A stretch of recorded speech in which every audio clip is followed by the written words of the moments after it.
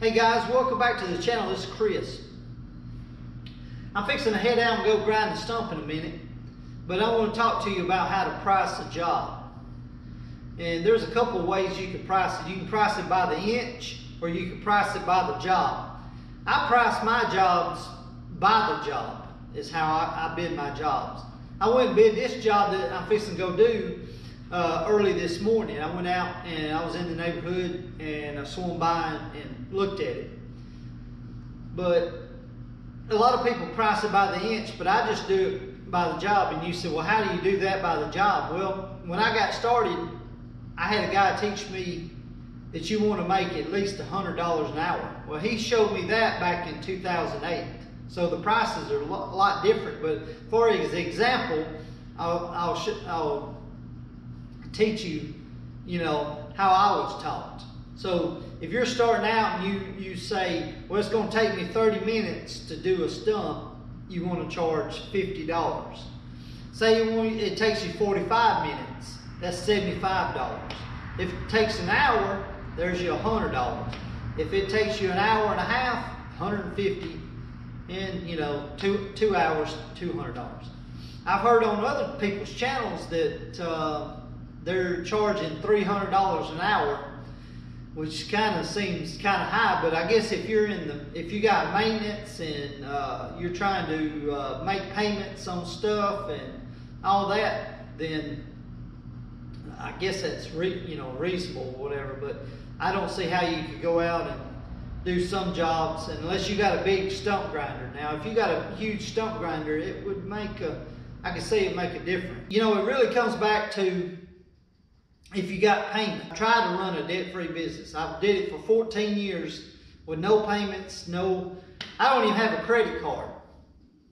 I have a debit card and that's it. That's all I use, and it served me well. I don't have no problems. I travel. I do about everything you can imagine with a debit card. I've had people say, well, you're just messing yourself up, But if you're young and you're wanting to start out, that I would suggest, in my opinion, start out with anything you got, you pay it off quick. Use a debit card. If you're going, want to build credit, if you're trying to step up a notch and you want to get you a house, you want to get you a car,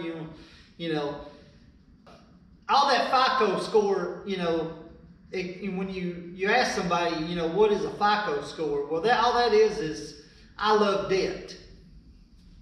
I love debt. You can have, I'll put it in an example. You can have $1 million in the bank and have a 0 FICO score. But if you borrow a lot, you can have 700 points or whatever it is, 700, 800 on a FICO score. You can have, all it measures is your debt. You're saying, hey, I can borrow this and I will pay it back. I do good at paying back. Whatever the interest rate is and all that good stuff. So, but if you had $1 million in the bank, and I mean experience, I can tell you, the FICO score is 0, and the bank will loan you. They will tell you that you're crazy. Now, who would you rather loan somebody? Would you rather loan it to the guy that has $1 million in the bank, has no debt, or would you rather loan it to a guy that has, 0 assets, has loans out the wazoo, and who would you rather loan to? I was in that predicament one time. I went to the bank and I wanted to build a brand new house, and they told me that my FICO score wasn't that big, and I had the cash to build a brand new house, and all I wanted was a loan, a bridge loan to build, to construction loan to carry me through, and then I'd pay it off when it was done, But that just goes, it's just a bunch of crap. But if you're young, and I'm talking to the young guys, if you want to, build it up over time, and you want to be your own boss, and you want to be in control of your assets, and you want to do your own thing, that's the way to be. Is it easy? No, it's not easy. It's not easy at all. But after a while, like I said before, you need to invest as you go along in an index fund or whatever it is. As you go along, as you start out, you need to invest, and it will compound quickly. Save up as you go, work 2 jobs, invest as you go.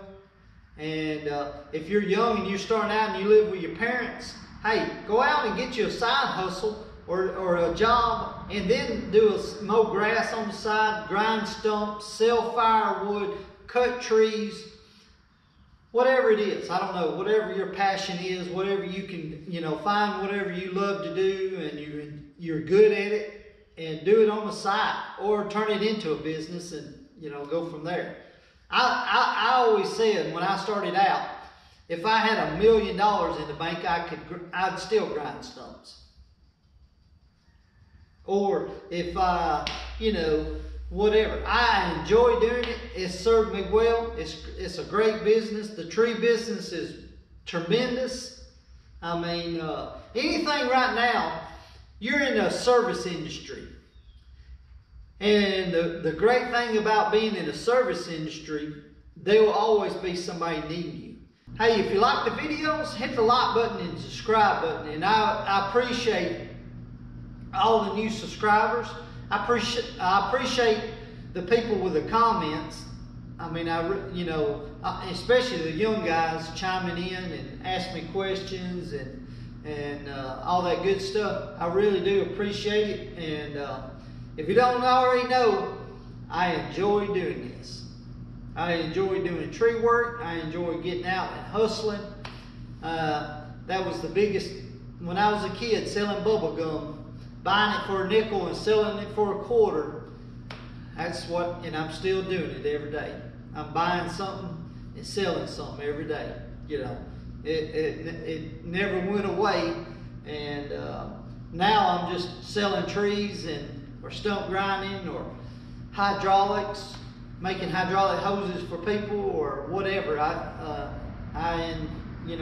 Whatever keeps me busy during the day, that's what I do, because I enjoy doing it and I have a passion for it. But like I said, if you like the videos, hit the like button and subscribe button, and I'll see you on the next one.